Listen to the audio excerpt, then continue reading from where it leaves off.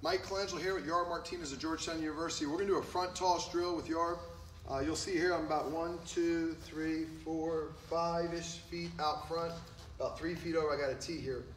I'm going to work on letting this ball get deep. He's going to have to keep his hands back, let that ball get deep, and then attack and trust it. And his job is to drive the ball to the right of this tee.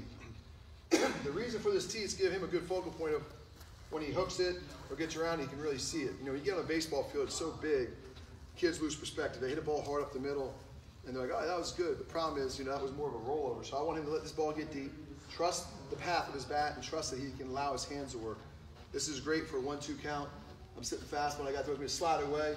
Instead of me panicking, kind of reaching, right? I've been here before, right? So it's fastball, fastball, fastball, slider.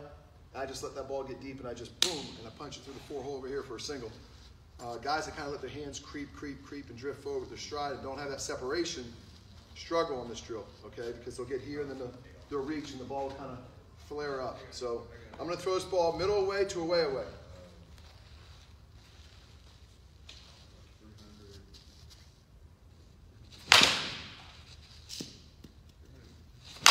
Good. Good. Good. Good job. Hands back. Good. Good. Good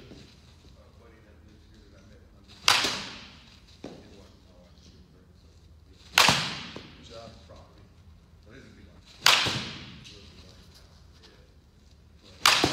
Good. 2 more. They get really deep and then attack. Good. They get really deep and attack. Good. 1 more. Deep, then attack. Good job. So there's a good example.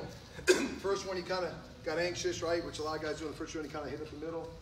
Again, if you're on a baseball field, that may look like a hit to you, but in a game, probably not so much. So we're trying to do what he did and let the ball get deep and just keep hammering the ball, right field. Own, you know, basically from the second baseman that line, just let it get deep. Learn how deep you can let a ball get and still get hits and still have very good success on backspinning balls or driving it through the hole on the ground or line drive.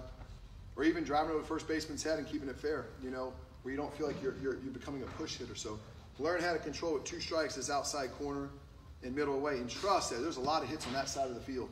But we've got to work on it, and we've got to be patient and just explain the process, understand the process, and then execute it. So that was a great job, Yarb. Thank you guys. I hope you guys enjoyed it. See you guys tomorrow.